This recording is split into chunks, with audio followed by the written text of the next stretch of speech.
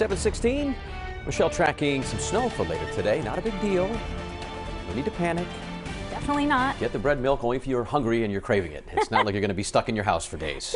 No, far from that. In fact, any impacts looking very minor as the roadways stay mostly wet, Patrick, and any accumulation on the grass really doesn't amount to much. I think more than anything, you probably have a lot of disappointed kids in southern New England that are maybe hoping for a little bit more in the way of wintry weather. Our Narragansett camera right now, just cloudy and dry. Roadways are fine for this morning's commute and even this evening's commute. You may see some rain and snow showers falling, but again, roads just staying wet. New Bedford, you're looking good this morning as well. A little glimmer of light on the horizon, but lots of clouds already in place today, and those are sticking around.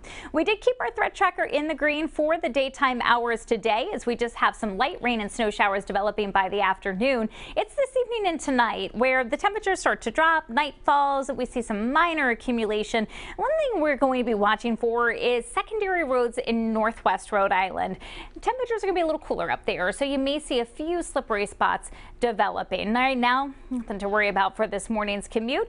Ground clutter around the radar site, but we do have some scattered light snow showers racing across western Massachusetts this morning. Those are going to all stay to the north of us. We will start to see some rain and snow showers developing, at least some sprinkles and some flurries by around the midday hours as this wave of low pressure lifts up to the north and east and passes well south of us.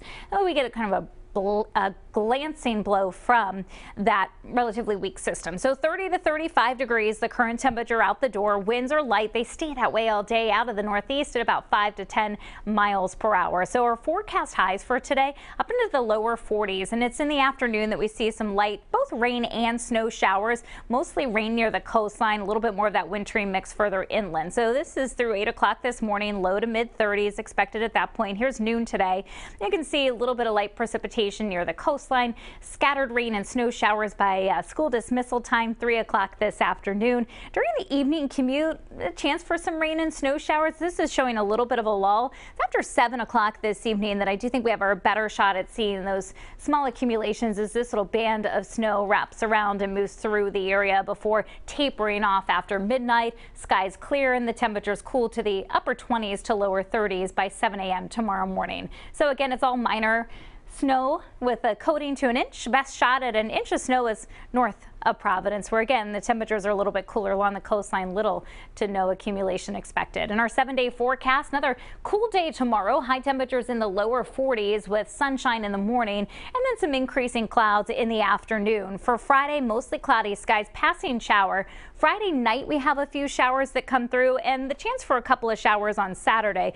Biggest impact here will be as a cold front comes through on Saturday night. A period of rain and gusty winds Saturday night before that clears out for Sunday and it turns cooler, but not unusually so for December. And then next week is looking warm and mainly dry. And we'll be keeping you updated on that as the temperatures start to climb through the 50s for Monday and Tuesday. Even